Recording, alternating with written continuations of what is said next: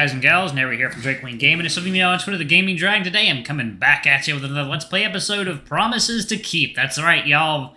Version 0.2 is out. I am ready to jump back in. Alrighty, alarm chain, you are up, and let's go. Let's go. Alrighty. I barely have time to realize I forgot to brush my teeth.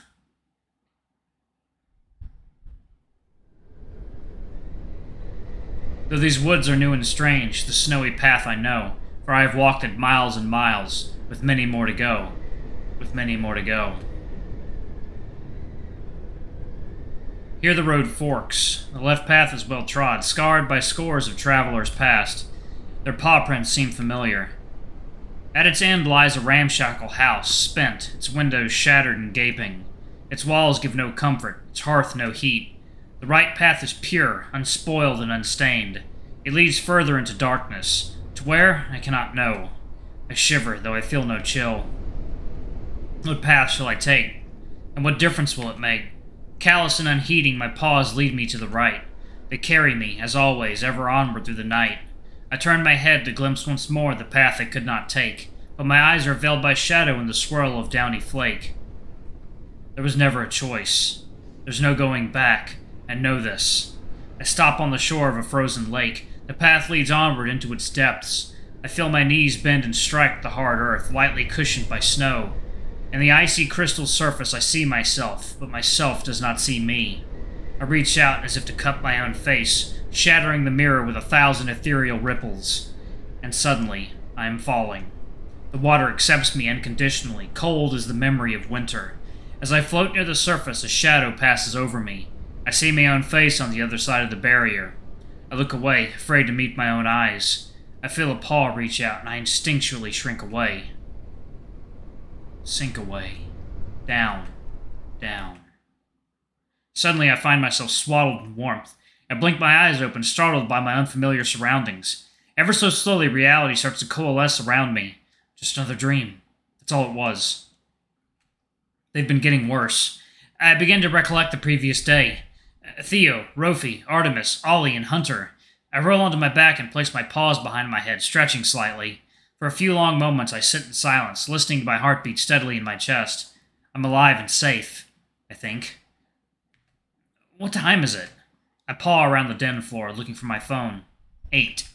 On a normal day off, I'd sleep in a bit longer, but the smell of breakfast wafting in from the kitchen makes my stomach growl. Artemis, or probably Artemis, our resident chef. Then again, I don't think anyone else is going to be up this early. The image of a comfortable, curled-up Rofi crosses my mind. Maybe I'll see him if I get up later. Get up. This is hardly a normal day off. I'm awake, so I might as well go have some breakfast.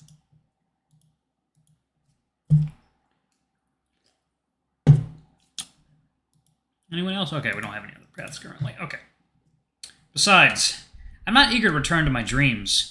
I got a few good stretches in before reluctantly leaving my surprisingly comfortable air mattress. First things first, a shower. I unzip my luggage, grabbing a change of clothes and a few toiletries. I pause at the door and take a few slow breaths, bracing myself for the day ahead. Here we go. Social Leo, activate. I head into the living room first and see Theo settled comfortably in front of the fire, drinking coffee. Oh, Leo, good morning. How did you sleep?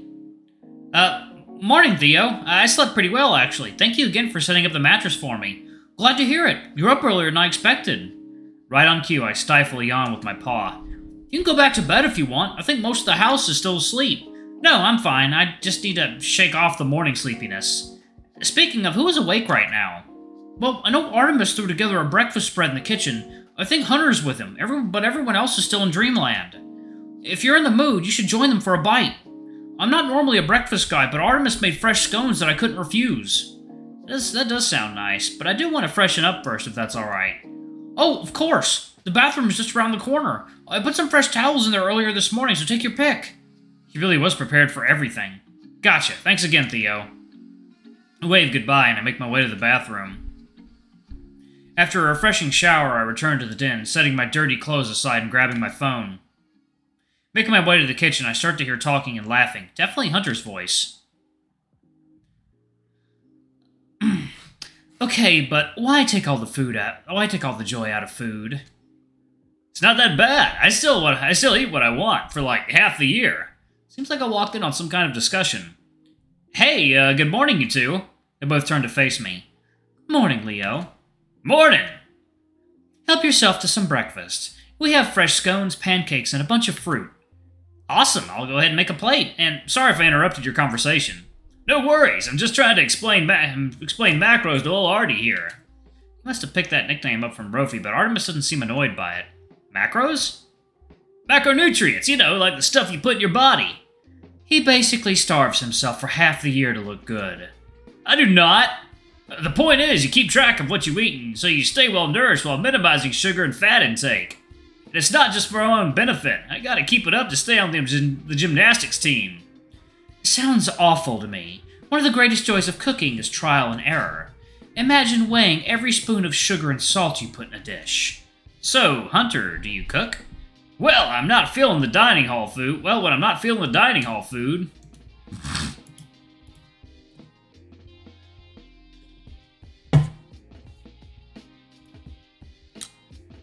He looks at Artemis a bit sheepishly. You're not wrong, though. I usually keep my meals simple, so they're easy to log. Let me guess. Chicken and rice 8 days a week? As I listen into their banter, I start to put together a plate of food for myself. A hearty stack of pancakes with fruit, topped off with a homemade scone. I could get used to this. Well, it's easy to prepare, and chicken breast has a really good protein-to-fat ratio. Yeah, and it's also the hardest part of the chicken to make tasty. No fat means little to no flavor. Well, Chef, do you have any suggestions to jazz up chicken breast? Isn't it ironic an avian is eating other avian? Alright. I mean, they do that in real life, so I guess it doesn't really matter. Well, if you're looking to give it some extra flavor and moisture, how about a glaze? I grab a seat and dig in. The pancakes are fluffy and perfectly sweet. I found a great red pepper paste at the store the other day that's sweet and spicy. I don't think it has a ton of sugar, and I've made some great glazes with it. Hunter pulls out his phone and starts typing. He shows us his search results. This one? We both lean forward. The image of the container has some language I can't read, but Artemis nods. Yeah, but that looks pretty expensive online. I can show you where I get it next time I go Artemis is cut off by a ding. The sound of Hunter's phone authorizing a purchase. Oh, oops, I figured I'd just order it now. Alright. Not to tell you what to do, but websites usually jack up the price if you only order 1 or 2 things. In the future, you should probably... Another ding from Hunter's phone. Oh, it's not that bad. I ordered a fresh package of chicken, too. Another single-item order. Hunter shrugs it off. I just wanted to put the orders in before I forget. I don't expect them to arrive anytime soon. He gestures to the windows.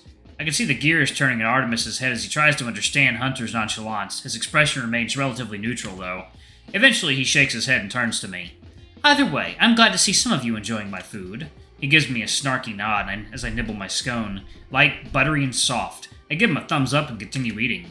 Hey, I had fruit! You had like 5 strawberries and a protein shake. I had to make up for yesterday. I had too much bread pudding. At that moment, Theo strides into the kitchen, all geared up to head outside. Oh, great! All the early birds are here! He makes eye contact with Artemis, then cringes slightly. No offense. None taken. I'm heading out to shovel the snow at the front, then I think I'll check a few more folks down the street. Hunter's eyes light up immediately. Want help shoveling? I need something to work off breakfast. Artemis is very pointedly silent. His face says it all. You're in luck. I have a second shovel you can use. Sweet. Let me get changed real quick. Hunter hops up from his seat, carefully placing his plate in the sink. Thanks again for breakfast, Artie. Yeah, thanks, Artemis.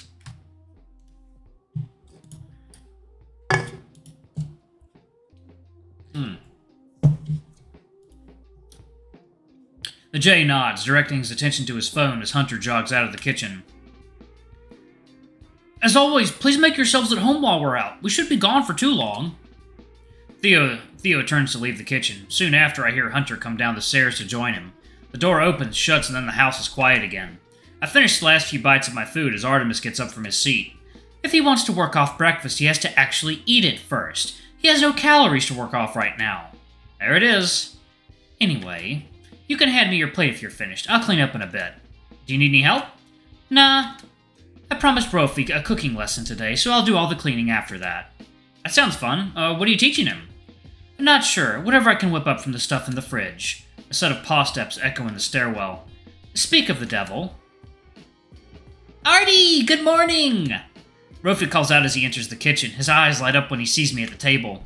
Oh, morning, Leo! Morning, Brophy. Brophy grins at me, then makes his way over to the fridge. What are we cooking today? Artemis joins him in front of the fridge, inspecting the available ingredients. I take that as my cue to excuse myself, not wanting to get in their way. I return to the living room and sit on the couch. Seems like Ollie is a late sleeper. I wonder if he's up yet.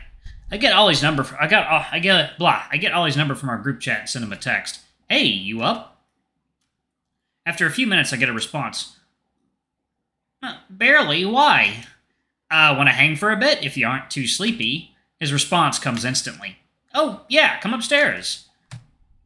Excuse me. Ollie answers the door on the second knock, still rubbing sleep from his eyes. Morning. Morning, Ollie. Hope I didn't wake you. Nah. He lets out a huge, toothy yawn. You're good. Come on in. Who is that? The room looks pretty much the same as yesterday, with the notable exception of the finished desktop setup pulsing with an assortment of colors. Looks like you got everything set up. Looking good. Yeah. He yawns again, nodding. Let me boot it up for you. Ollie's desktop background, at least the parts of it visible beneath the clutter of files and folders, looks like some sort of painting. A lone knight kneeling at the foot of a grave, bearing a gilded shield inlaid with 7 glittering gemstones. My view is quickly obstructed as the dino begins pulling up windows, filling each monitor in a matter of seconds. Wait, sorry, could I get a better look at your desktop background? Oh, of course! Ollie's gentle blue eyes light up in excitement. He fiddles with the center monitor and pulls it up unobstructed. Ah, so cute! Do you recognize it?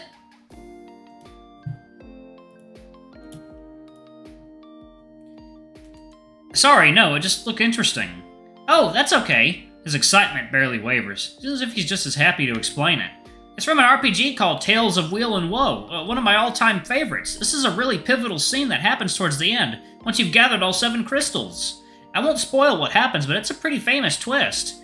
The game is known for its fantastic storytelling, which is why it's one of my favorites. I'm a sucker for story-heavy RPGs, anything I can really lose myself in. Huh, I've actually never heard of it. What's the plot about? Vaguely, I mean. I'm not sure how much I can describe it without spoiling anything. Its presentation is really masterful, so just hearing about it won't do it justice. The basic setup is simple, though. You play a hero sent on a quest to collect 7 magic crystals in order to restore sunlight to a cursed kingdom. It's what they do with such a well-trod premise that makes it a masterpiece, though. It made me laugh, it made me cry, it made me think seriously about life, while also helping me take life seriously, life less seriously. And it has one of the most complicated and rewarding skill trees I've ever seen. And to be honest, I'd play it just for that.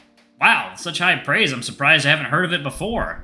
Ollie shrugs. It's fairly text-heavy and requires a lot of investment to really get into. Not everyone's cup of tea. The story, though, is just so perfect. God, I really want to talk about it, but... Spoilers. Spoilers. What else can we talk about? Are there any games you've been into recently? Well, I'm actually into story-heavy games myself. Yeah? What kind of stories do you like best, Leo? Sad stories with happy endings. This might be a weird answer, but I like sad stories with happy endings. Stories that make me feel a range of emotions, that challenge me to see both the light and the dark side of things.